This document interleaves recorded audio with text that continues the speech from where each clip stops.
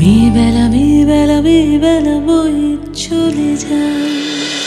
বাবা, সেজ কাকা, কাকাই সবাই গিয়েছিল ওখানে। সবাই ওদের বোঝানোর চেষ্টা করেছে, কিন্তু ক্লাব কিছু শুনতেই চাইছে না। 24 ঘন্টার মধ্যেই ওদের টাকা দিতে হবে।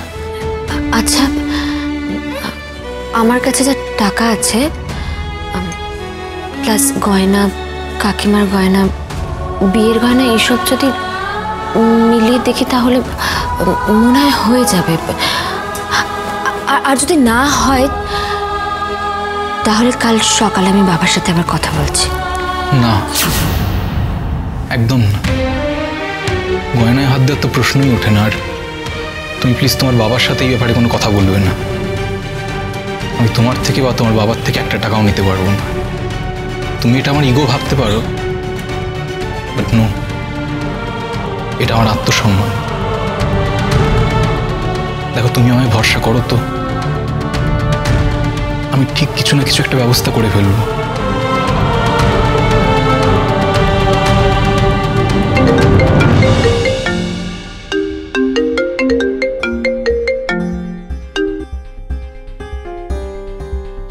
হ্যালো, হ্যাঁ সাগ্নিক, ওই লোনের ব্যাপারটা কিছু কথা হলো? আচ্ছা আচ্ছা, ওকে ওকে, ঠিক আছে, আমি 9টার মধ্যে পৌঁছে যাব। থ্যাংক ইউ ভাই, থ্যাংক ইউ সো মাচ। দেখো, বলছিলাম যে একটা ব্যবস্থা হয়ে যাবে। এই সাগ্নিক জানালো কাল একটা জায়গায় কথা হয়েছে, কাল 9টার মধ্যে আমি পৌঁছতে হবে। আশা করি কিছু একটা ব্যবস্থা হবে। নির্ঝর, তোমার উপর আমার ভরসা সারা জীবন থাকবে।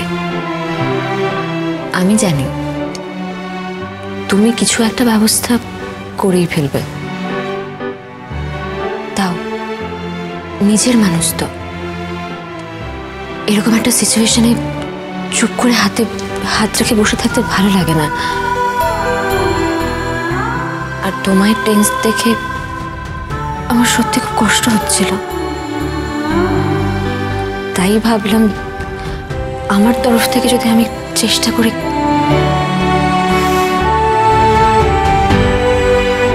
তোমার খারাপ লাগলো? আরে তুমি কেন এরকম বলছো? আই এম সরি চাঁদনি, আমি তোমায় আঘাত দিতে চাইনি। আসলে তো চাপের মধ্যে দিয়ে যাচ্ছি না, মাথাটা জাস্ট বাদ দাও। আমরা কিছুক্ষণ অন্তত অন্য কথা বলি, নিজেদের কথা।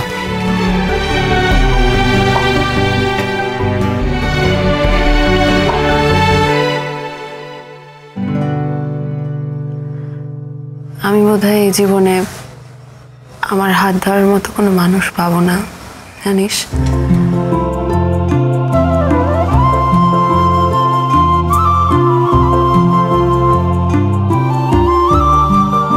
আমি বুঝতে পারছি না কেন এরকম হচ্ছে। আগের সম্বন্ধটা কেন ভাঙলো, কি হলো, কিছুই বুঝলাম না। আর 1 বছরে তো 3-3টে সম্বন্ধ। কারোর আমার প্রফেশন পছন্দ না, কারোর জব আওয়ার্স নিয়ে সমস্যা, কারোর আমার স্ট্রেট ফরওয়ার্ড নেচার নিয়ে প্রবলেম। পুরো আমিটাকে কেউ অ্যাকসেপ্ট করতে পারছে না কেন, তাই না? পুরো আমিটাকে পছন্দ করে এমন মানুষকে কোথাও নেই মন। যেমন দা ভাই চাঁদনিকে পছন্দ করে, যেমন চাঁদনি দা ভাইকে। যেভাবে ওরা দুজন দুজনের হাতে হাত রেখেছে, সেরকম কি আমার কোনোদিনও হবে না?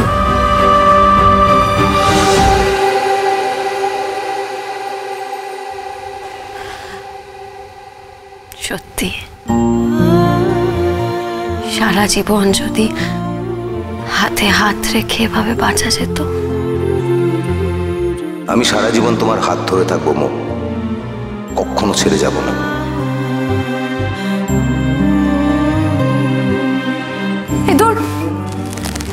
কি আজে বাজে বকছি আমি, নিজের মন খারাপ করছি, তোরও মন খারাপ করাচ্ছি। শোন, আমি আর তুই আমরা দুজনই দুজনের জন্য কাফি। ওকে ওকে।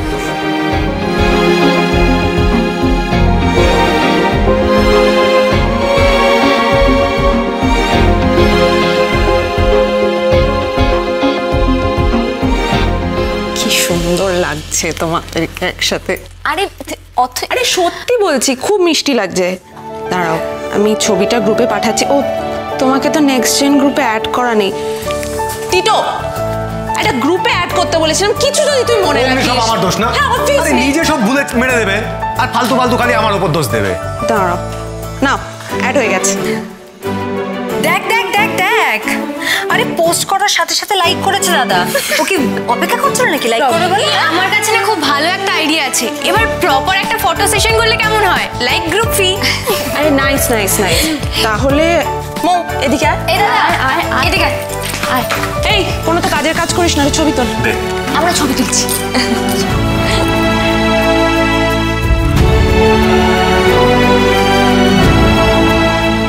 এই না ভাই, হাস। ব্যাস, দেখি দেখি দেখি ছবিটা। সরি। কালকে আমার অপারেশন থাকবে। অপারেশনের সময় কিন্তু ফোন সুইচ অফ থাকবে। তুমি প্লিজ তার আগে আমাকে একবার ফোন করো। আর ফোন না করলে আমার ফোনটা অ্যাটলিস্ট ধরো, কেমন? দিদি। এই তো পিৎজা এসে গেছে। এসো এসো, খাবে, এসো এসো।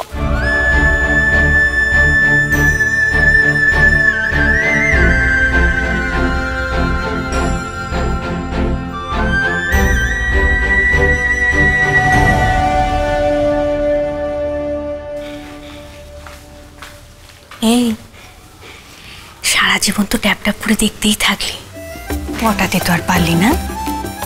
চাঁদনিকে দেখেছিস কেন টুক করে পটিয়ে নিল? আর তুই যে টুক করে ইটালিয়ানের ভাইকে পটানোর তাল করছিস, সেটা কি ভেবেছিস আমি বুঝতে পারছি না। মানে যদি এটা জানতে পারে, তুই জানিস তো যে তোর কি হবে? আমি কোথায়? এখানে আসার পর থেকে তুই ইটালিয়ানের ভাইয়ের মানে টিটোদার পেছন পেছন ল্যাজ হয়ে ঘুরে বেড়াচ্ছিস। তুই কি ভেবেছিস হ্যাঁ আমি দেখতে পাচ্ছি না? ঠিক আছে, দেখেছিস তো দেখেছিস। দেখ, তুই তো আর আমার মাকে কি বলতে যাবি না।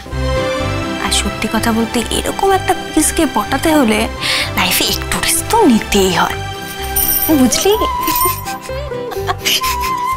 এই শোন, একটু ছবি, শোন শোন শোন, সব ছবি তুলি একটু। হ্যাঁ,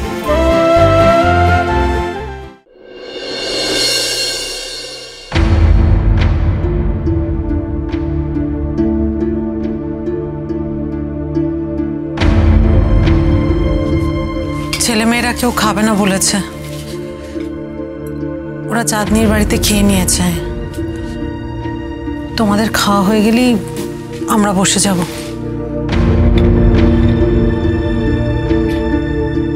একে তোমরা কেউ কিছু খাচ্ছ না কেন? খাবার তো ঠান্ডা হয়ে যাবে। স্বপনদা, স্বপনদা আপনার জন্য তো ভেজ রান্না করা হয়েছিল। না না না না সেজ বৌদি, আমার কিছু দিও না, আমার খিদে নেই গো একদম। কারোরই নেই। মেজদা আপনি না,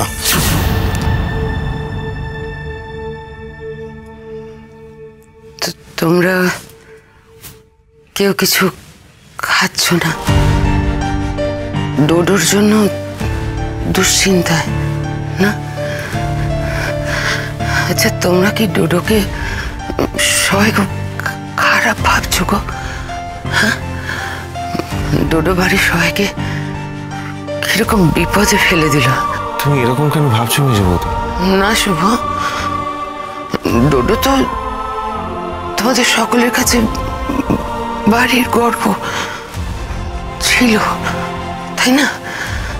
আসলে দেখো, বাচ্চা ছেলে, ও সাধারণ মানুষকে জানে বলো, ব্যবসা করতে গেলে সৎভাবে ব্যবসা করা যায় না, গুন্ডা বদমাইশরা সব শত্রু হয়ে যায়। ওর কি দোষ বলো তো? তোমরা ওকে খারাপ ভাবছো না তো? বিশ্বাস করো, ছেলেটা আমার খারাপ না। দেখো মেজ বৌদি, আমরা কেউই কিন্তু এরকম কিছু ভাবছি না। আসলে টোটোকে নিয়ে সবারই টেনশন হচ্ছে, তো তাই হয়তো খিদেটা মরে গেছে। সত্যি মেজ বৌদি, শেষদার যেটা বললো ঠিকই বললো। কি জানো তো, দুপুরের পরে তো কিছু খাইনি, এতক্ষণে খিদেটা মরে গেছে, আর মুখে কিছু তুলতে ইচ্ছা করছে না জানো।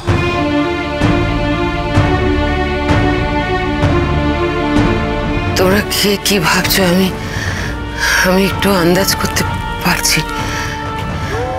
আমি জানি তোমরা হয়তো আমার সামনে মুখ ফুটে কিছু বলতে পারছো না।